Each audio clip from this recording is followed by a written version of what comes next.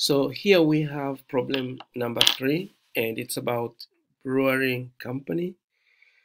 So this company produces a mix of two types of beer, namely gold beer and white beer. So we need to maximize profit by producing gold beer and white beer. So this is our objective function, and we can see that we have 6 per unit profit of gold, meaning that if we produce one beer, then the profit will be 60. And if we produce a unit of white beer, the profit will be 90. So we would like to maximize profit by producing a number of gold beer and white beer.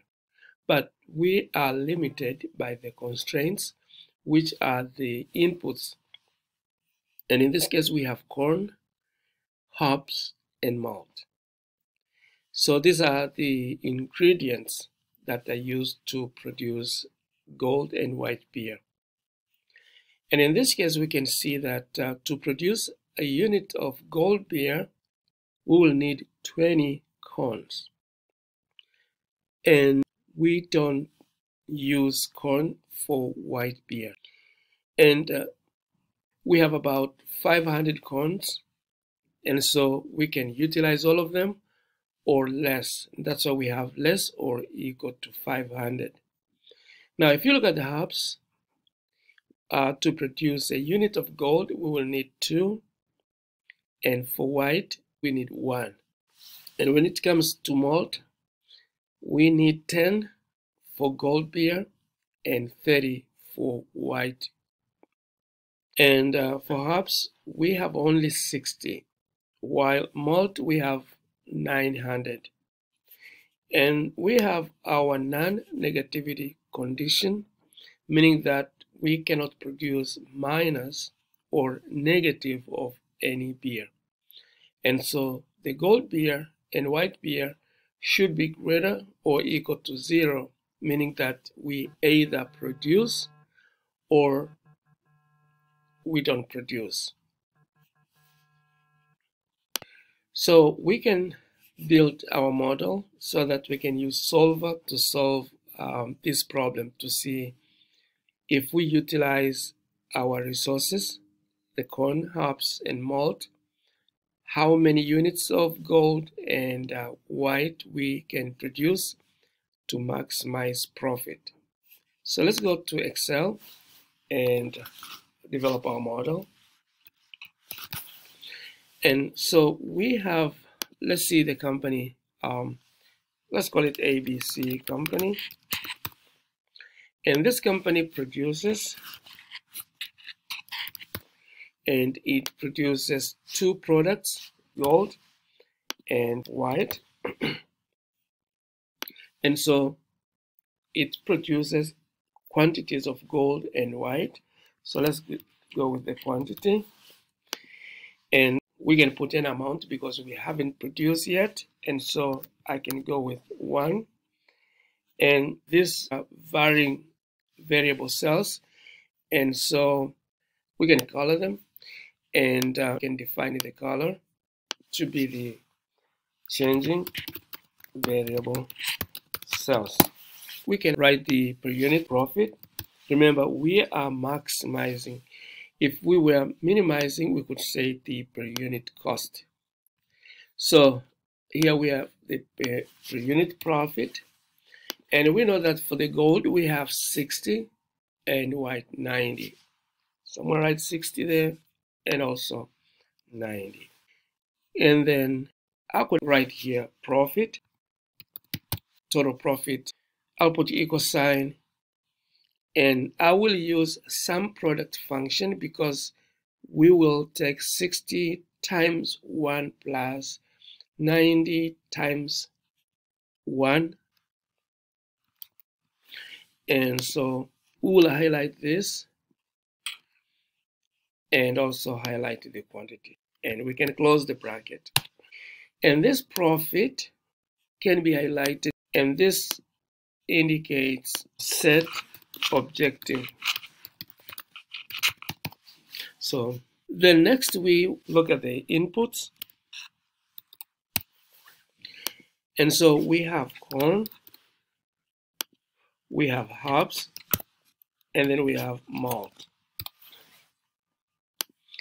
And we know that for gold, we need 20 corns. And here we don't need anything, so we can say we need just 0. And for the hops, we need 2 for gold and just 1 for white. And for the malt, we have 10 for gold and 30 for white.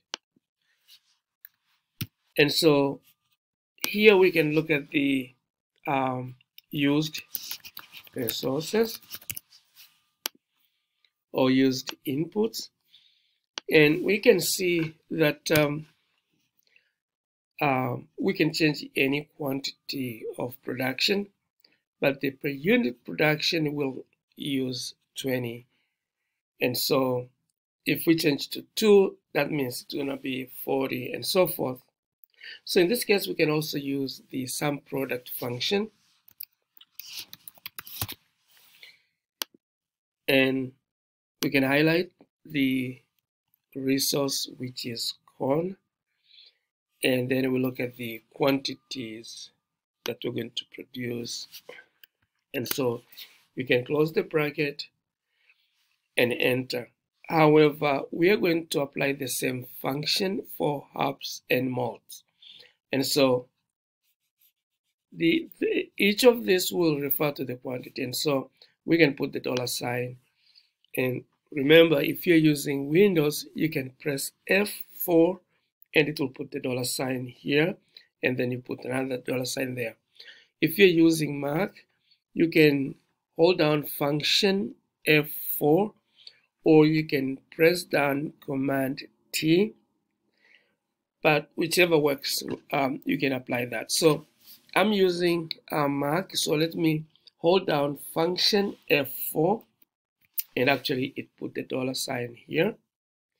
And I need another one here for D.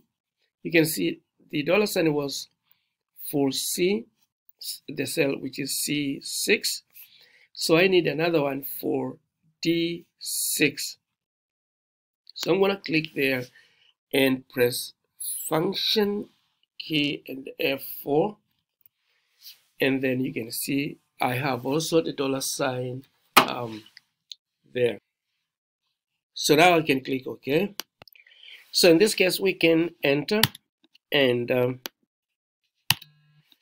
we have, you can see that we have used 20 corns for gold and 0 for white. In fact, we're not using corn for white, and therefore, if we produce a unit of gold, then we will use 20 units of corns. And let's say if you change and put 2 there, you can see it will be 40. That means we are producing 2 units of gold, and therefore we have to use 40 or 20 times 2. And since we put the $signs for these 2 cells, then these other two inputs, hops and malt, can actually refer to the same quantity or to the same cells as we did for the corns. And so we're going to copy this function way down for malt and hops. And so here we have profit, we have per unit profit, and we have our inputs. Now we can put the non-negativity condition, which is the gold and also white, and we'll put those values here. I'm going to put equal sign and click on the quantity of gold, and so here as well I'll put equal sign and click on this cell for white. So then we have the gold and white, and in here we have to show that it should be greater or equal to 0, where 0 is constraint and here we have limits. And so we can copy this limit from gold to white, and also we can put zeros for both. Now, corn, as we have said, it should be less or equal to 500. Hops should be less or equal to 60, and malt less or equal to 900. And so we will use less or equal. Let me copy the signs. And here we have 500, and then we have 60 and 900. So I think up to this point we are done with our model, and therefore we can apply solver to see how much we should produce for gold and white and maximize our profit. So let me click on the data and solver.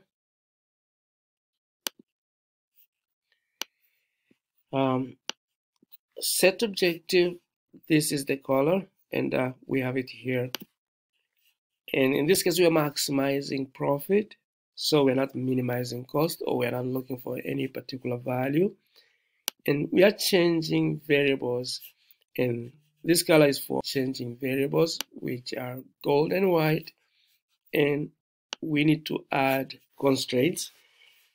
And our first constraint will be the resources, which are supposed to be less or equal to their corresponding values. Since all these have similar limits, so we'll select all of them. And so I'm going to highlight this and change the signs to be greater or equal to their corresponding values, which are zeros. And so in this case, I can click OK and make sure that this is checked. Use the simplex method, and then we can solve. My results show that all constraints and optimality conditions are satisfied, and so I can keep the solver solution. So I'm gonna click OK. Let me copy this and put them here. So we can see that to maximize profit, which is 3,240, we have to produce 18 units of gold and 24 units of white. And in this case, you can see that we have utilized all our hops and malt, and we have utilized 360 of the corn. We still have some more left, but hops and malt are exhausted. So the product mix will be 18 of gold and 24 of white for us to maximize the profit.